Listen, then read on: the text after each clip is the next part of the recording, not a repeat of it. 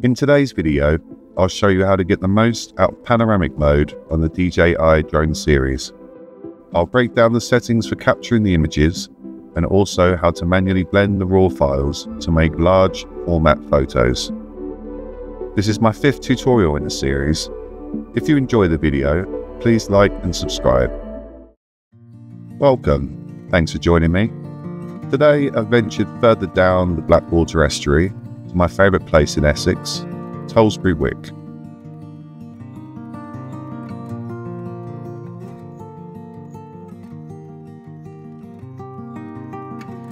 The wild weather continues, so I've opted for the Air 3 over the Mini 3 Pro today, but most models have the modes needed for panoramic photos. Let's get airborne, and I'll explain each option. Tollesbury really is an amazing place to fly. If you are local or ever visiting Essex, make sure you spend a day here. On the right hand side, press the mode button and scroll down to Pano. We don't need sphere today, so I'll select 180 degrees. Check to see which format is set.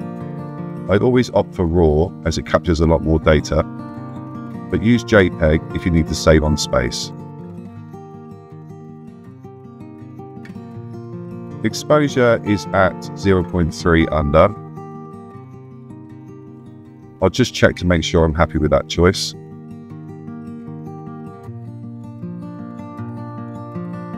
When you have a rough idea of composition, press the capture button and let the drone do its thing. When shooting in 180 degrees mode, the drone will capture a total of 21 images. The horizon is automatically centered and can't be altered. This isn't the case with the next two options. As with sphere mode, it will be 50% complete when the 21 images are captured. During the processing stage, you can control the direction and gimbal of the drone. The capture options will be locked. Now I'll move the drone to a different angle and select the wide angle option. In this mode, 9 images will be captured. As I mentioned before, the horizon does not need to be central in the frame, so experiment to see what works.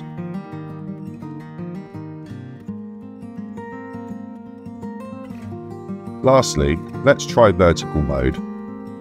Try to make sure there is something of interest linking the foreground and the background to maximize the effect. Once again, level horizon is not mandatory.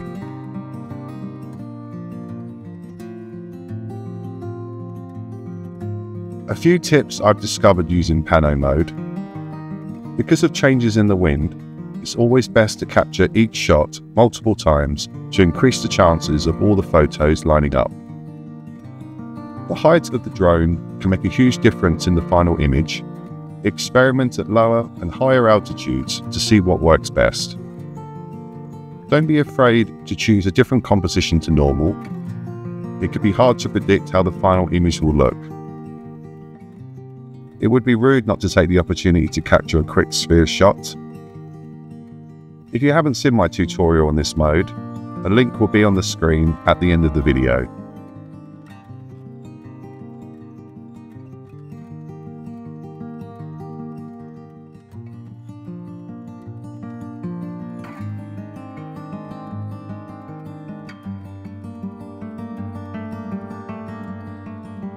The tide is rising over the marsh, so it would be a good time to land and explain the editing process using Lightroom.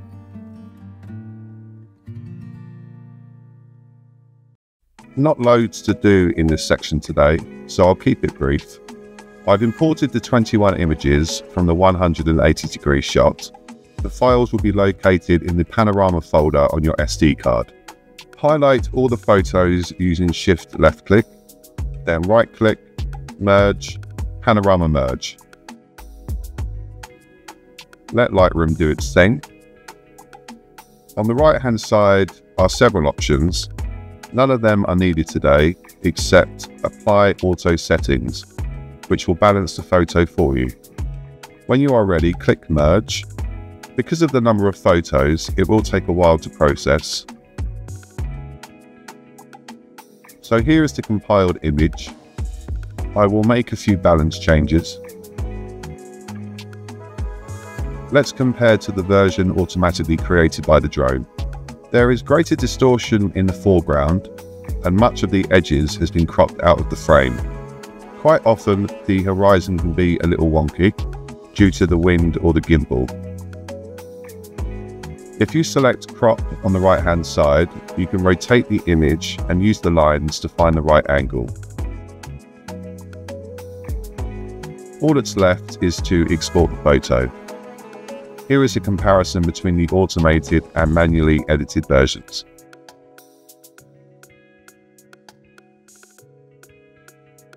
Next is the 9-shot wide-angle composite.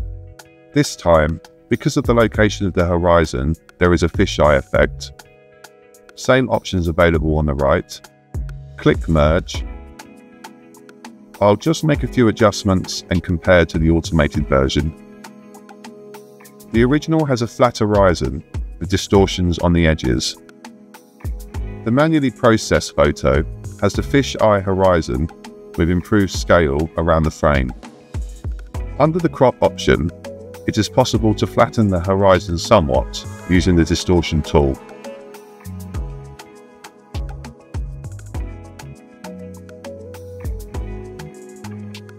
Then crop the image to suit. Always worth trying different angles to see what you prefer. Here's a close-up of both versions.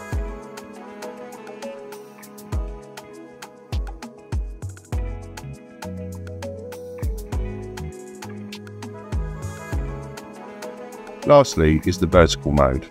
I'll skip the first part. Here is the composite version and the original. Much wider shots and less distortion throughout. There is a slight warp on the horizon, which once again can be altered with the distortion tool.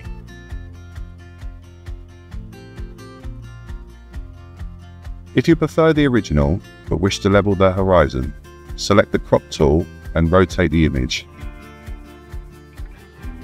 Let's look at the final shots.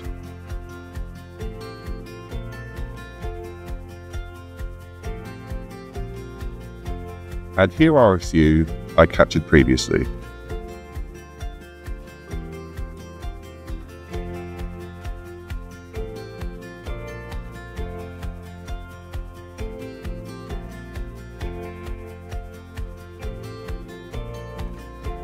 If you have made it this far, thanks for watching. I really appreciate it. If you enjoyed the video, please like and subscribe. Photosphere and time travel tutorials are on the screen now. Take care, and I'll catch you on the next one.